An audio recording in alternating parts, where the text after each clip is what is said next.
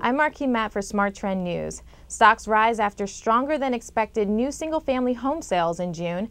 New single-family home sales rose 23.6% to an annualized rate of 330,000.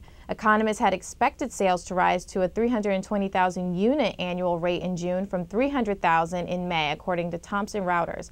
New home sales in May fell to a revised 36.7% to a record low of 267,000 level, compared with the previous estimates of a 32.7% fall to 300,000.